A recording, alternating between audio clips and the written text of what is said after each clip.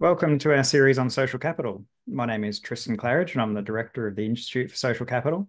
And I'm joined by Lyndon Robertson, Emeritus Professor of Agricultural and Resource Economics at Michigan State University. Welcome, Lyndon. Thank you, Tristan. Always good to see you, and hello to all those of you that are joining us. Glad to have you with us. Lyndon and I have both been working on the concept of social capital for a long time, with Lyndon initially approaching it from economics, whereas I came to the concept from sociology and social theory. We're both extremely passionate about the concept, and our different backgrounds and perspectives make for interesting conversations and engaging debates. In this episode, we will discuss the relationship between social capital and behavioral economics. Since the early days of social capital theorizing, it has been used in an attempt to resolve the frequent and important conflicts between neoclassical economic theory and observed behavior. Such conflicts have been described as economic agents misbehaving or making predictably irrational choices, perhaps. And in behavioral economics, this is often described as perhaps nudges that could change economic behavior without offering traditional economic incentives. So, Lyndon, how has social capital theory changed you as an economist? Well, thank you, Tristan. Great introduction and a great question. And I think on our very first show together, you asked me something very similar, and about how I came to be interested in social capital, which wasn't a concept at the time. That was in the mid 80s. And for me, there were behavior that I engaged in and that I recognized in others that didn't fit the selfishness of preference paradigm, the rational choice theory that is the hallmark of much of neoclassical economics. And it led me to think, what is missing? And one analogy is that if you observe people buying airplane tickets or airline tickets, and you ignore those occasions when they use accumulated miles, and you only observe the money transactions, you'll get a much different view of the shopping behavior and the buying behavior of people buying airlines. And for me, social capital has been something like that. It's the it's sort of the missing ingredient that if you ignore makes behavior that is often observed appear to be irrational. And so I find myself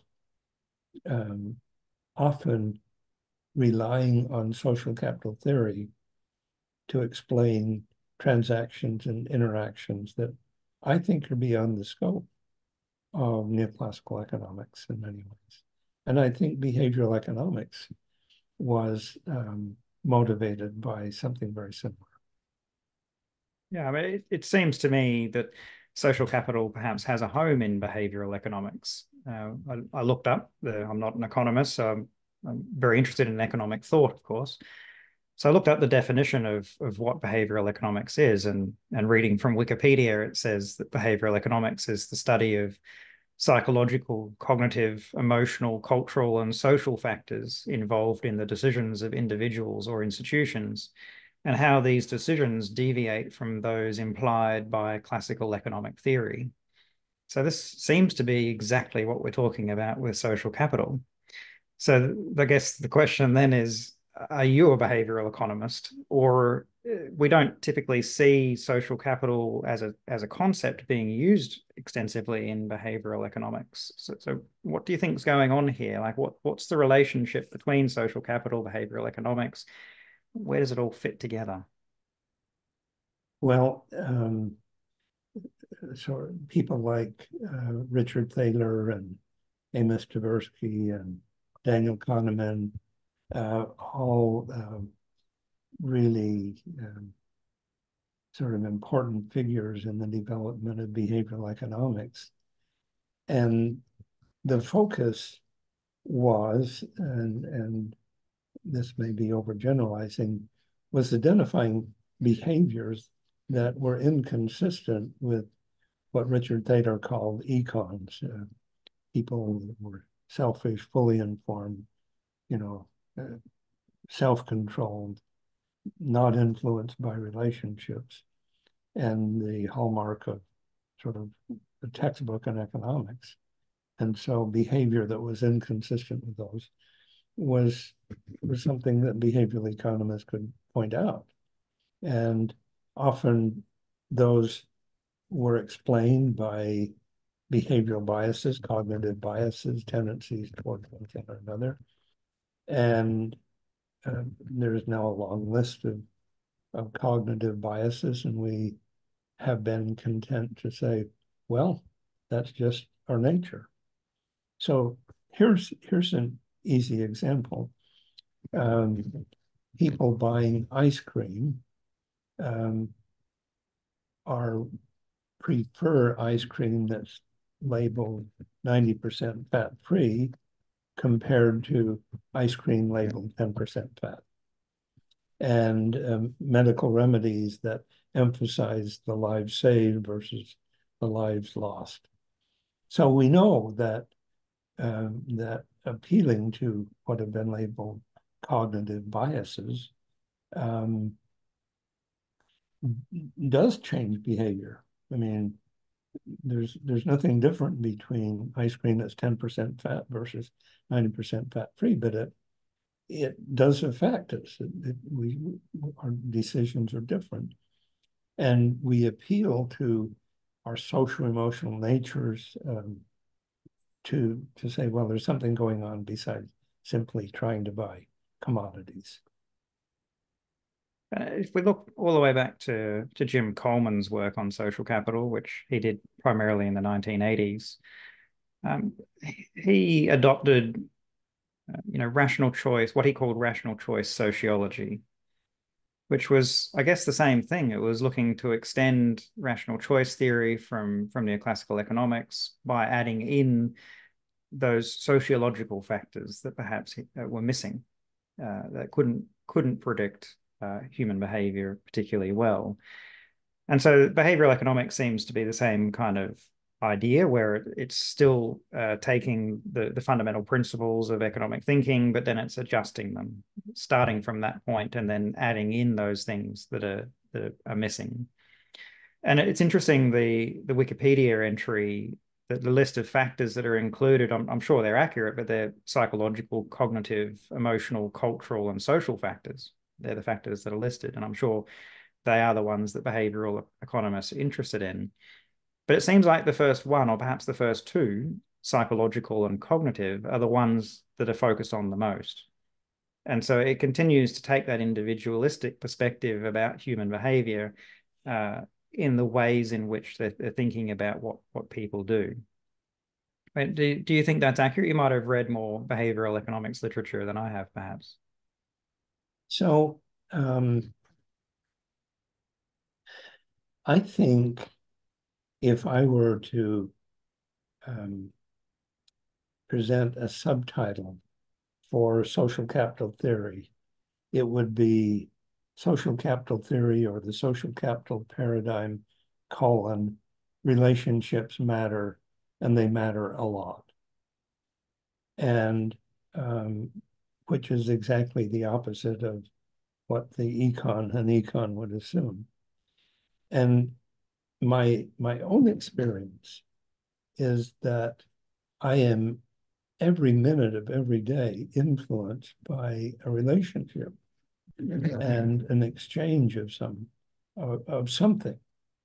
So I was watching my granddaughter and my daughter at a tennis match, and they were communicating something, and it was not coaching, but it was an emotional exchange that changed behavior.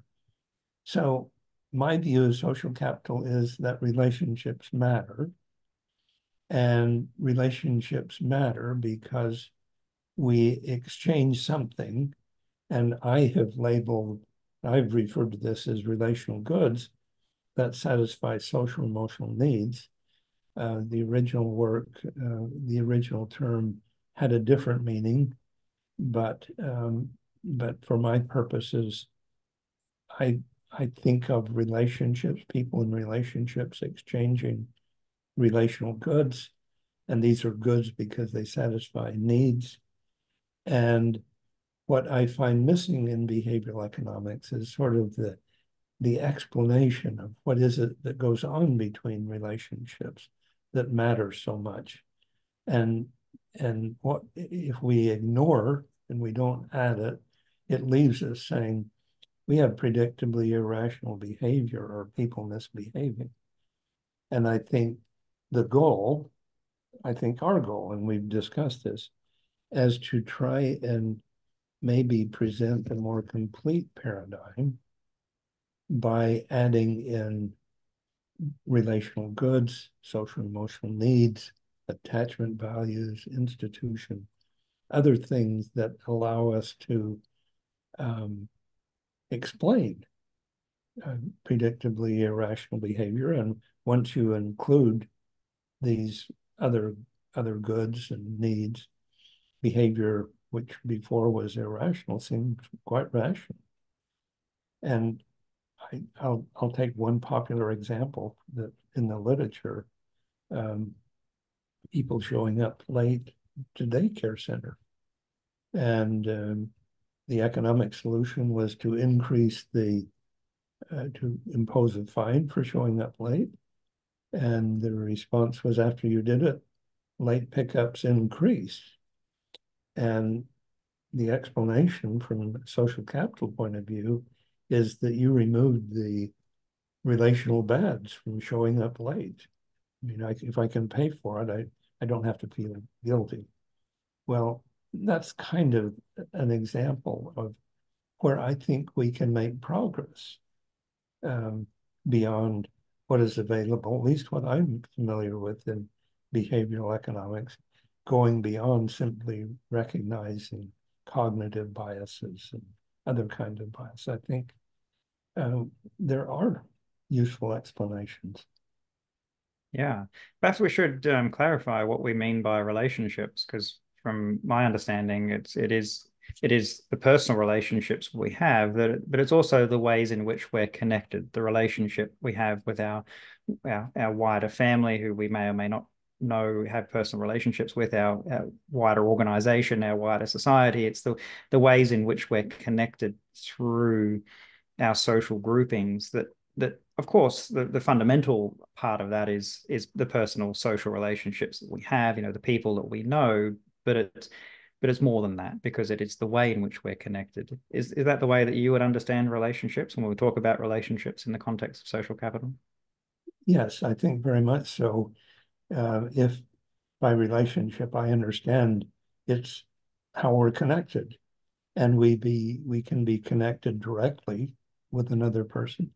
We can be connected through a friend.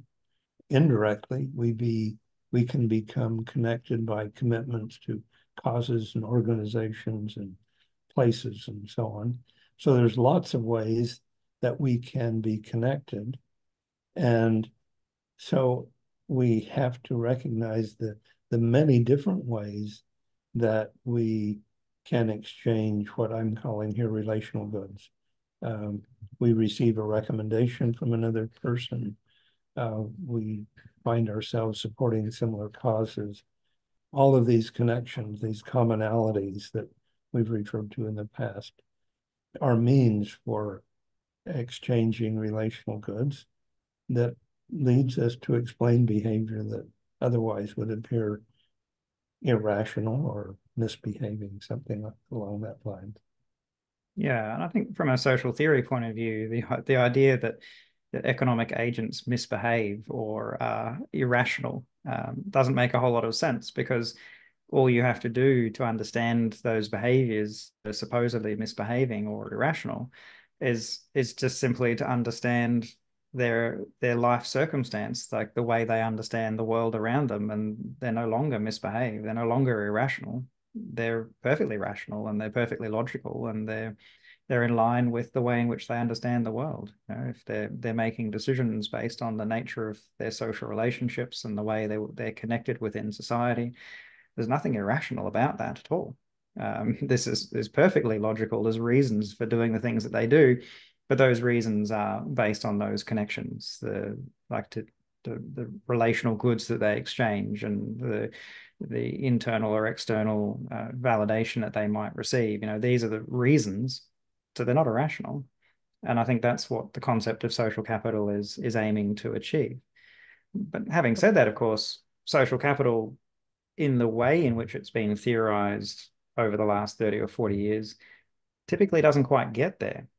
You know, it's kind of starting from neoclassical economic theorizing about human activity, human experience and behavior, and then trying to add in those things that are missing, but it doesn't ever really quite seem to get to the real reasons why people do the things that they do. And I think that's where the biggest amount of work still needs to be done on social capital, is to bring a rich and solid theoretical foundation to the reasons why people do what they do. I think I couldn't agree more.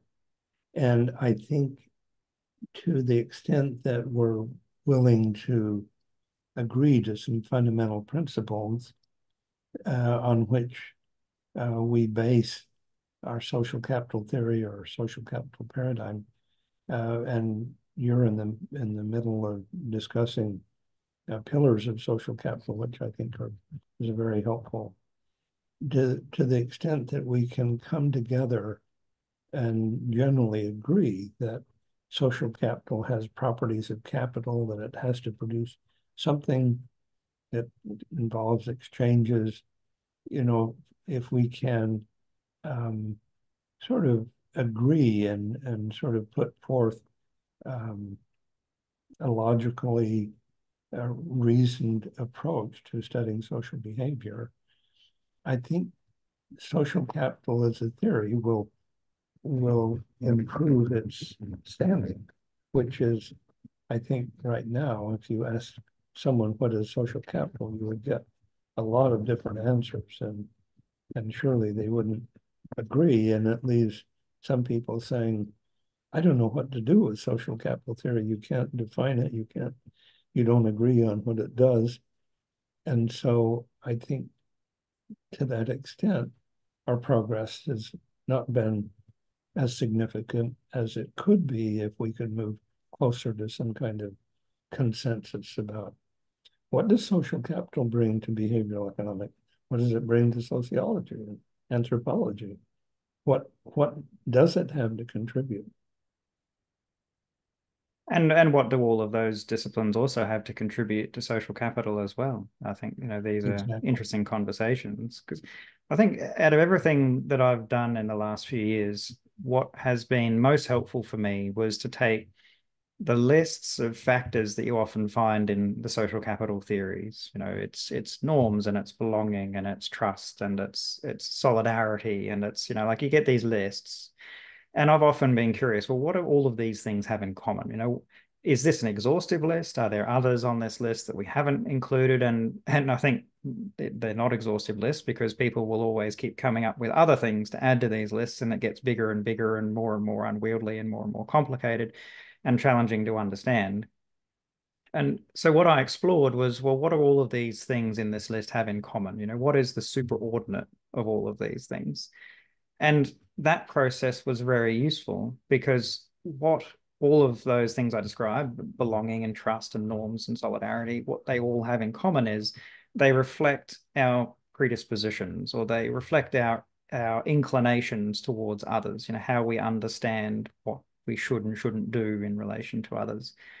And when we understand that that's the superordinate, then we can understand how each of those different factors influence our predispositions in slightly different but similar ways. And we can then identify other ways in which our predispositions are influenced.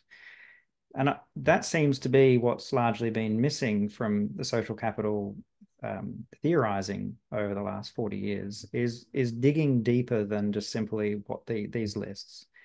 And I think if there's one thing we could change in the social capital theories that exist is to move away from lists. Lists are great examples, but what is the real underlying theory that is guiding these lists of different factors that are being included? That's insightful, very much so, Tristan. And I think for me, these predispositions, our attitudes and experiences and so on, to me, they lead to sort of this point. To what extent does another person's well-being matter to me? Um, is what happens to each of us independent? I don't care. It doesn't affect me. Or are we connected? Is our well-being connected? And I have used words like sympathy and empathy and to describe the degree of interdependence. And and there may be better words. There may be a better way to describe our connection reflected by social capital theory. But if our well-being is interdependent and what happens to you happens to me or matters to me, then the way we allocate resources and decide questions and invest in public and private goods is profoundly affected, um, and opens up just wide areas for exploration and explanation of how we can get better outcomes. You used the word nudges, and of course, there's a book on that topic of how we can change behavior by recognizing these. But at the heart of it is, um, if there's no interdependence in our how we perceive each other's well-being, to what to how effective can we be in changing behavior? Can we appeal to biases and cognitive predispositions to produce outcomes, or can we be more effective if we simply recognize that this is the basis for sort of pro-social behavior and lots of things that we would like to achieve? And how do we get more of it if it's a good thing? And those are the kinds of questions that I think we should be asking. Yeah, because we all agree that social capital is about relationships. And as we discussed, relationships really is about the ways in which we're connected. And fundamentally, the ways in which we're connected is those ways that do connect our well-being, that do relate to our concern and interest in others and our position relative to others. That's what relationships are all about. And it seems to be what's been overlooked in much of the social capital theory, except very notably, as I've said before, except for yours, and maybe a few others as well. The literature is extremely diverse and extensive. But we tend to, in social capital theories, that the dominant view is that a relationship exists, but we don't seem to dig into the reasons why and what that means and how that really does influence the nature of our actions beyond the lists that we talked about, well, norms and trust and solidarity and identity and so forth, without really exploring, well, how does that connect us and how does that influence our behavior at that deeper level? And empathy, sympathy, internalizing others' well-being, like that has to lie at the heart of what connects us. Maybe there's a positive side from these various definitions of social capital that we should take comfort from, because they all point us to a relationship. Maybe it's a step away, but these lists often point to the importance of relationships. So maybe we're not as far away as we might say. Well, and that's right. And I think like bringing it back to our topic for this episode, connection with behavioral economics, is that social capital is fundamentally working on the same kind of uh, has the same kind of goals that behavioral economics does, which is to correct for or to bring in those to use the list again from Wikipedia, psychological, cognitive, emotional, cultural, social factors in human action. Like, to me, that's exactly what social capital has been attempting to achieve for the last 40 years, and there's a lot of parallels there with what behavioral economics is doing. Yes, I couldn't agree more. And so um, I guess we keep going. Yeah, I think so. So we've kind of run out of time for this episode. I think this is an important conversation to have about what we're trying to achieve in social capital, because I think it does help to guide where the definition and the meaning and the theory goes and where we put our efforts. So thanks, Lyndon, for your time today. Looking forward to the next episode. Thank you, Tristan, and thank you all for joining us today. Look forward to our next episode. So do I.